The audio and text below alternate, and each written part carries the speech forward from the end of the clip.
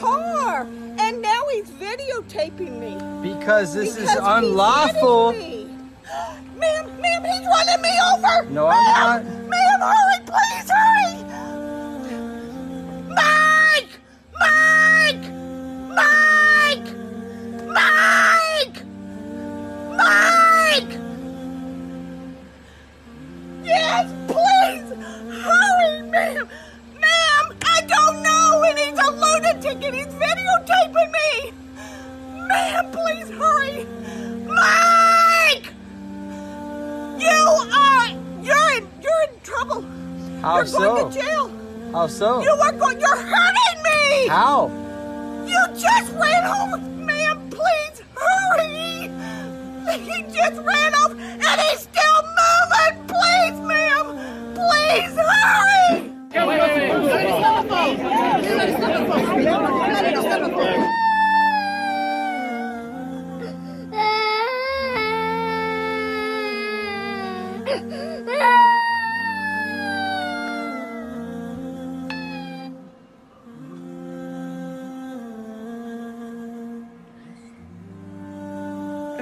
Gigi? Al-Hilali stands accused of making false accusations and wasting police resources. Ben Fordham has this exclusive report. What you're about to see is quite extraordinary. Australia's most controversial Muslim cleric vandalises his own mosque. Then he calls in the police and tries to implicate an innocent man. But Sheikh Halali was caught in the act, busted by his own security camera. Do you know who the person was who broke in? I'm concerned that you are lying to me. I'm concerned you are lying to me. Are you lying to me? You're lying. Our story starts last Friday after Sheikh Halali had just delivered a stinging sermon about a group of young people in the mosque who he describes as the Taliban in Lakemba. He accuses young radicals of teaching jihad and burning an Australian flag.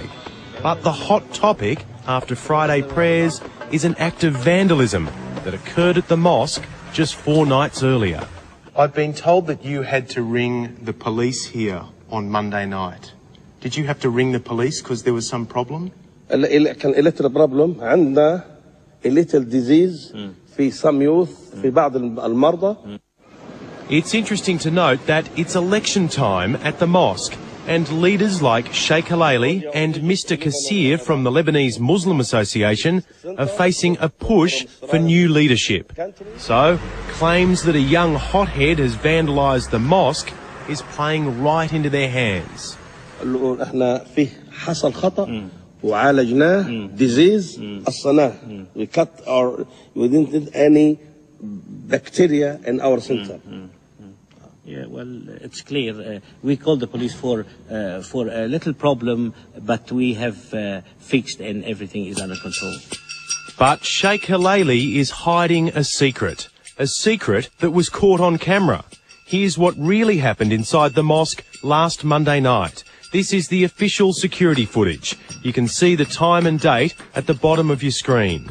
Watch the 4 young men who are the last to leave upstairs. The final thing they do is lock the door. It's 10:28 in the evening, and the group of young men has now left. Upstairs is empty, and the door downstairs is locked.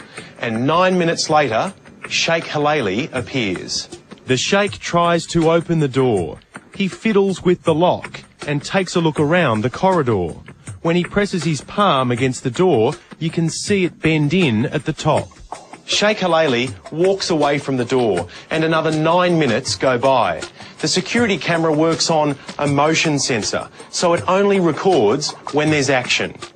Watch what happens next. The sheikh busts open the door with a flying kick. He pulls the door over and walks away. Sheikh Halaili knows he's vandalised the mosque. And if that's not bad enough, things are about to get a whole lot worse. Because next, Sheikh Halaili calls in the law. Sheikh Halaili leads police to the door. The officer inspects the damage. The sheikh looks at his watch. It's been 15 minutes since he kicked the door in. The General Duties Officer is led upstairs for a look around. Later, the duty officer arrives from Campsie Police Station.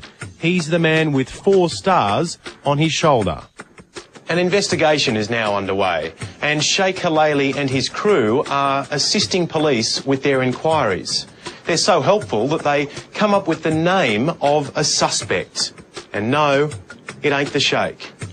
The so-called suspect was one of the young men who locked the door on Monday night. By Tuesday morning, he was being quizzed by police about his alleged involvement and denied any knowledge. Back at the mosque, forensics were dusting the door for fingerprints. On Wednesday, the alleged suspect went to the police station and told them he thought he was being set up. That same day, Sheikh Halaili told police there was no reason for the investigation to continue. He had identified the culprit and was dealing with the matter internally. Well, I think that needs to be seriously investigated, both inside the mosque and by the police. You can't lodge a false claim against somebody. It's a very grave offence. Like the rest of us, journalist Paul Shia has followed the thrills and spills of Sheikh Halaili, from questioning heavy jail sentences handed down to gang rapists to claiming Muslims are more entitled to Australia than those with convict heritage. Will you resign? No and no and no. But his most disgraceful effort was when he warned that women who wear suggestive clothing could be provoking sexual attacks, comparing them to uncovered meat. With Sheikh Halaili, you've got a top 40, a hit parade of mistakes, exaggerations, I was quoted out of context. He's been very provocative for a very long time, and the Australian public has basically given up on him, and I'm just wondering about the Muslim community. Do they think he accurately reflects them? Yesterday, I returned to the mosque to show Sheikh Halaili the footage. At 10:46, Yes. you kicked the door in. Yes, Lord, what happened? His excuse sounds familiar. Some trick. Some trick. Some trick. Apparently, it's all a giant conspiracy. What is this new door? Sheikh, you broke the door. No, nothing. Sheikh, you broke the door. That I sure and fi trick in this spelling. Sheikh, do you know what I'm concerned about? I'm concerned This that you are lying to me. I'm concerned you are lying to me. Are you lying to me? You lying. This is record this camera. Are you This lying? record this film. And in a complete about-face, a short time ago, we received a letter from the Sheikh's lawyers saying, quote, what he did do was to kick open a door to the mosque that had already been damaged by others in order to gain entry to it, unquote.